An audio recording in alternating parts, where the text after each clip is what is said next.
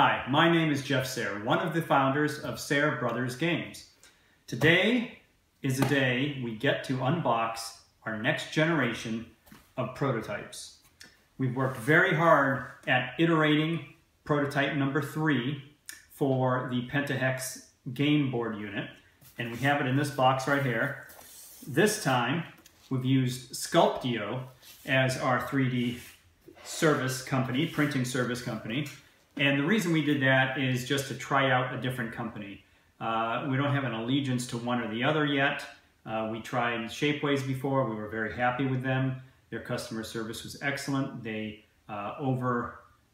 delivered, under-promised and over-delivered. In other words, the products came sooner than they said they would.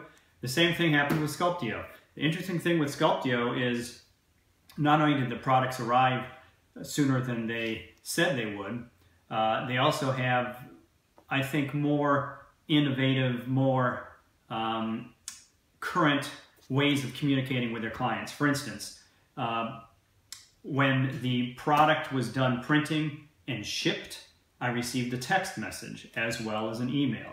So it was nice to also have that instant contact via my smartphone that our prototypes were literally on their way. Also with Sculpteo, there was an issue with the design files, apparently, with the design files we submitted. The graphics on the bottom, basically the Sayre Brothers Games logo, branding on the very bottom of the PentaHex unit was not attached or had become detached from the file.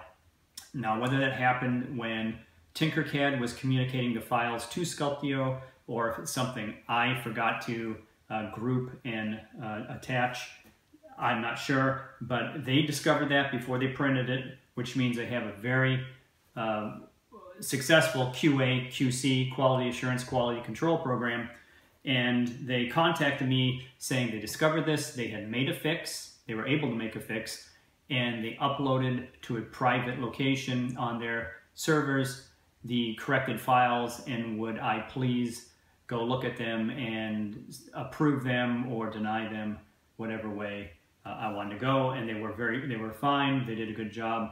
I approved them, and the order was ready to go again. So we will unbox these in a second.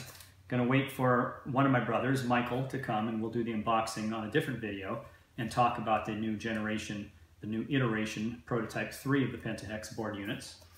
But I wanted to just talk a little bit about working with Sculpteo and versus Shapeways, and also working with a new vendor, a second new vendor, not only Sculpteo, but Ponoko.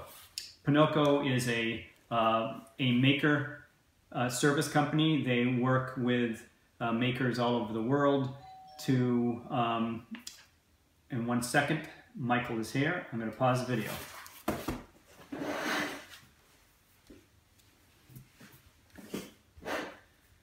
The second new service we used is Ponoko. And Ponoko is a company that's been around for a while, actually. They're one of the first companies to offer distributed manufacturing to makers.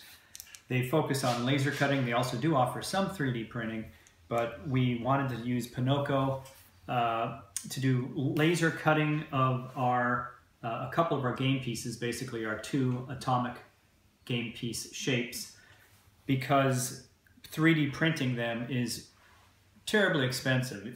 A single unit or 2 or half a dozen units is really not that expensive, but we wanted to have 100 or so of them to use as we were testing out prototype 3 of the PentaHex board unit.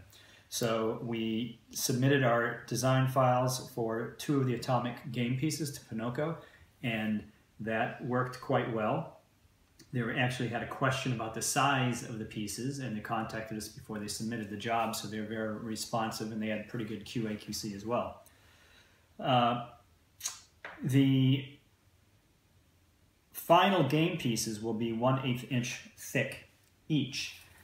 When you work through Ponoko or other laser cutting services, you are limited in materials in terms of the thickness of the material, depending on what they offer in stock. And I believe what we picked was a 3mm thickness, where technically you would need 3.2, 3.18 to be exactly 1/8 of an inch, but 3.2 would be the desirable thickness, and these are going to be 3mm thick, but that's okay for testing purposes.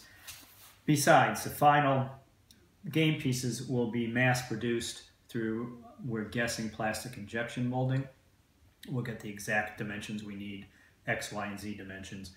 We probably will not be laser cutting them because that would be, again, too expensive. Although laser cutting 100 or so game pieces is a lot cheaper than 3D printing the game pieces, but then plastic injection molding is a lot cheaper per unit than laser printing. That is, when you're printing tens or hundreds of thousands of pieces, there's quite a big setup cost for the plastic injection mold. So that is something to take into consideration. Anyway, the little packaging is kind of fun. Yay. And what we're going to do now is actually unbox these and look at our next generation of PentaHex units and some of the game pieces.